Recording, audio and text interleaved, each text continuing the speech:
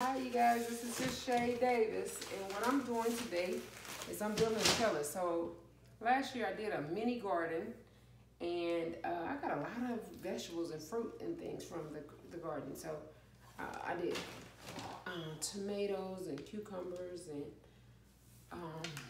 grapes, and I just got a lot of things. So that was just my mini start to a garden, because of course it was the pandemic. So we wanted to be, just safe. So I was trying to limit the amount of grocery trips I had to make to the stores. So that was my purpose of starting the garden. But either way, I got a lot of things: watermelon, cantaloupe, just all of that stuff. So it was good food. And so this year I started late, and we put everything out in May because the weather's just been so up and down. So I started this May, and I'm putting all my seeds in the ground. And what I'm going to do is build this trellis out of bamboo sticks and twine. Get my twine. So I'm just going to do it out of twine and bamboo sticks, and I'm gonna see how that's going to work. These are for my cucumbers, and so that's like my favorite thing to eat right now. And so I'm gonna do that. And what I'm doing is these bamboo sticks are about, I think, 4 feet in length. And I'm just cutting them in half because I have my cucumbers this year. They were in the ground last year. And I'm such a scary cat that, let me cut this right there. I don't like the sound of that. But nonetheless, it works. I'm such a scared cat, so when it came to, that works. When it came to, a little off, but hey, perfection is not what we're looking for. We're just looking for a trellis. So when it came to digging down on the ground, I got this thing, like all my neighbors have been putting up that they have been seeing rattlesnakes. We're here in Texas. And so I was like, So I didn't want my cucumbers to be on the ground this time, so I put them in a barrel for this year. So we'll see, because I totally stopped gardening when they said snake, or I just gave up on the garden altogether. So thus far, this is what I have thus far. And like I said, these are like, you can get these as long as you want to. These are like 4 foot tall.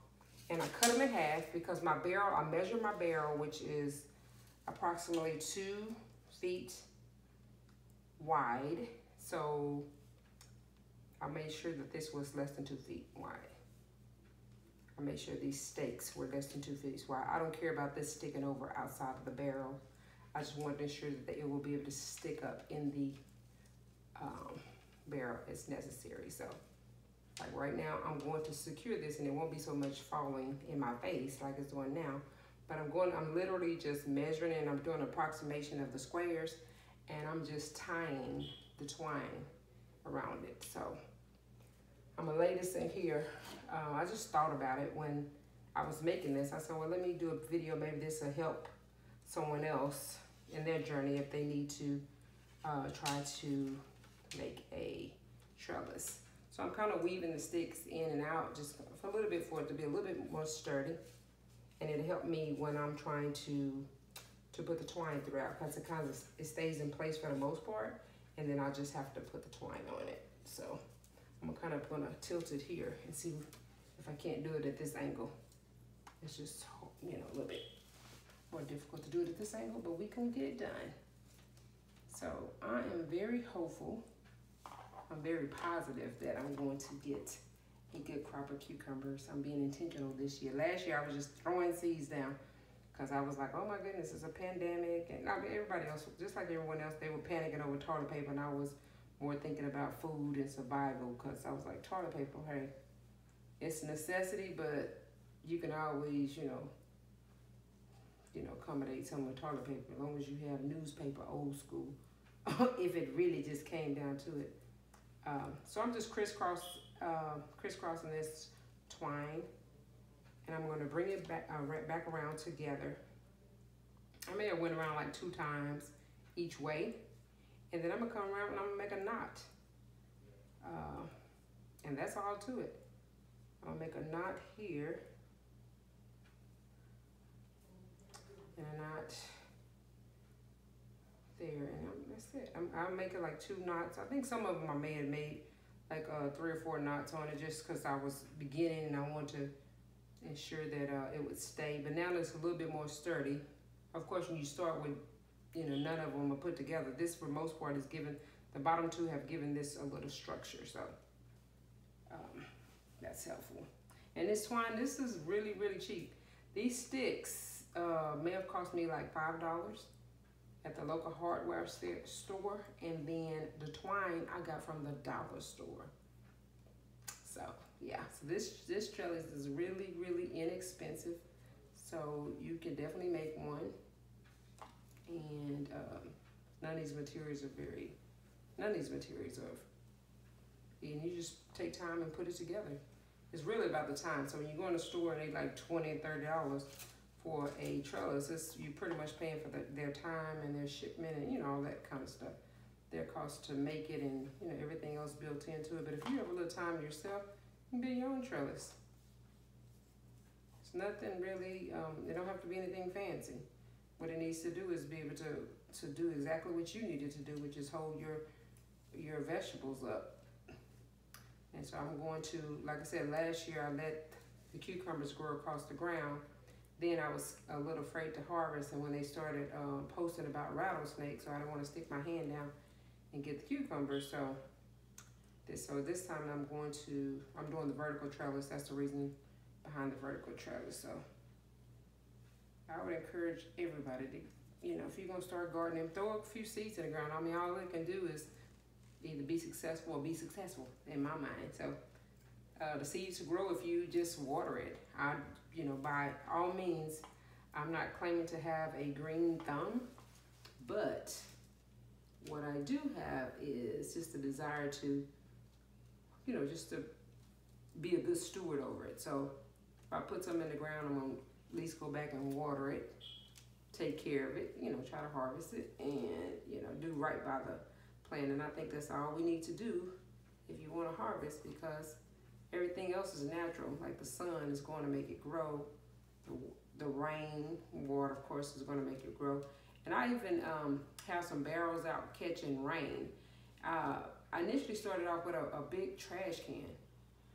I got it from the local store, and there's a big black trash can. I took the lid off of it, and every time it rained, I caught rainwater. And then from there, I bought some, you know, some secondhand rain water catchers, and I've had those for years, and they work. They work. And I started initially doing that when I was homeschooling my kids, and I was just teaching them about food and where it came from, you know, that kind of stuff.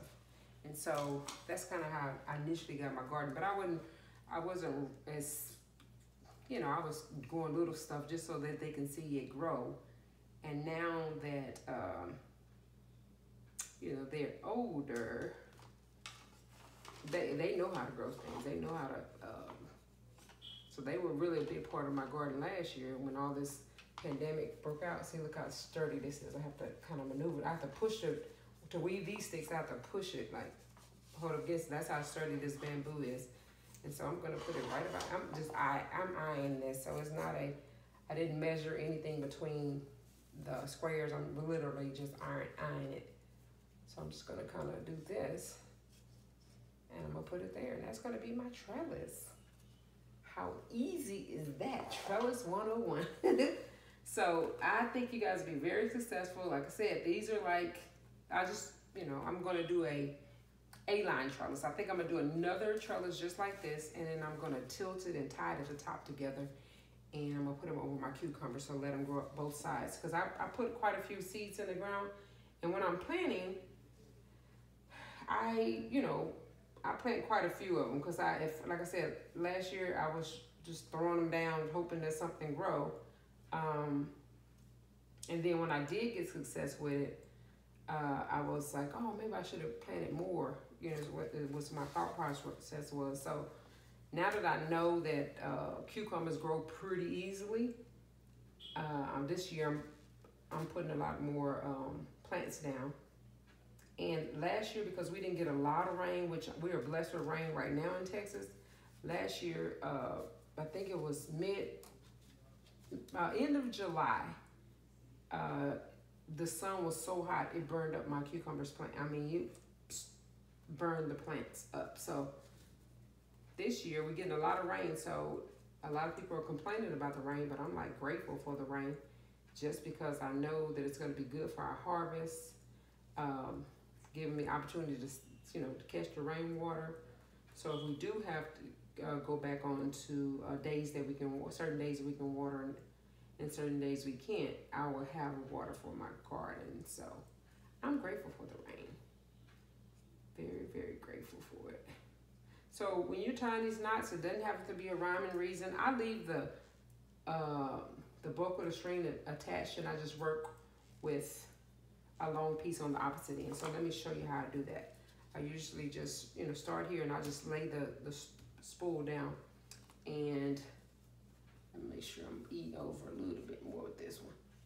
I want to make sure it's at least have a little end to it. So I usually lay the string down, like I said, and I unwind some of it. And then I will just put, for this part here, I will just thread this around and around and all throughout the sticks so that it's kind of tying it together. Of course, they're holding it, now that those are tied at the bottom, it's holding it pretty sturdy, but also I want at the top, I'm going this direction, maybe 2 loops. I'm gonna go 3. I'm gonna go 3 loops, and then I'm gonna go the opposite direction, about 2 or 3 loops. And then I'll reach back over to catch this piece, and I'll tie the knots here. So it's really simple, not too fancy, but it's gonna serve the purpose. And we'll have something to hold our cucumbers up. Now with my tomatoes, what I think I'm going to do with my tomatoes, I don't know if I'm gonna build I think I'm just gonna stake them up with just one bamboo stick is what I think I'll do with those. Because I don't think it's necessary, they don't vine up like these cucumbers do. I also have a grapevine out there, and I just need to figure out, because the grapevine is kind of growing like limp, so I'm gonna have to figure out something to do with the grapevine as well, so that I can kind of pin it up and let it, run. My backyard is, the only problem is my backyard is not as big as I would, like it to be. When it's growing season, I'm not a, outdoorsy kind of person. Like I'm going out there to just sit out and enjoy the backyard. Very rare do I do that, but when it's growing season, then I think about a bigger backyard, like right now. So because my backyard is not that big, I'm trying to maximize space, because I still want some greenery back, like yard, like green grass and stuff. But I need to ask for some advice. If you have a peach tree, my peaches every year, my tree's loaded with peaches. However, they stay green. I'm not sure exactly what I need to do to get them to turn the yellowish peach color. So if you have, please leave a comment below if you know what to do or what I need to put on it. I don't know if I need to put a certain type of fertilizer on it or not, but my peaches do not turn each year. Now this has been probably year number 5. I get peaches every year that stay green and they fall off green. Never have I gotten a peach that I can actually eat off of that peach tree. So I'm not sure what I'm doing wrong or what I'm not putting on it. So if you know, please comment below and let me know and help me out with the peach tree. But so this is our trellis. We're gonna stick it in the barrel, either like this, or I may A-frame. I may make another one similar to this, and it'll be an A-frame. So I'll be another one meeting it and then going to this level. I'm gonna have to see if the barrel's big enough. I'm gonna go ahead and make another one, and then take you guys out there to see exactly when I stake it up in the ground. Or you'll see when I harvest later on in the season when I harvest the cucumbers, you'll get to see the cucumbers kind of growing up the trellis here. So not bad for less than $10. Not even, probably less than $7 actually, because I got the twine for like $1, and I got a ton of bamboos. I got this whole package of about several bamboo sticks. I only 4-foot pies is what they call the all natural bamboo stakes, and they say they're heavy duty. So I got these for like, I would say like $5, maybe like $5.99 or something. So for like $7 and a little bit of your time, there you go, a successful trellis. I hope you guys learned something. Let me know if this video was helpful for you. Let me know if you want to see me doing more videos in my garden. I'm a baby gardener, but hey, I'm getting there. And I've actually this year I've already harvested some blackberries. So that's just the first thing I actually was able to harvest thus far. Again, we had a very tough winter for here in Texas with the freeze, and then we had several cold days. This is June, and like today the temperature was like in the 60s, so that's like unheard of in Texas. So we just gotta get a different weather than we used to. So hopefully we'll have a longer growing season. So today I put in bell pepper seeds and onion, and so we're gonna see how those take off.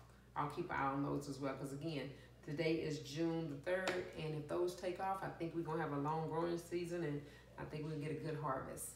So thank you guys for watching. Again, if you know anything about peach trees and you know what I can do to get my peaches to turn from green to the actual peach color so I can harvest this year, please leave a comment below and let me know, because I would love to have some peaches this year. Okay, thank you so much.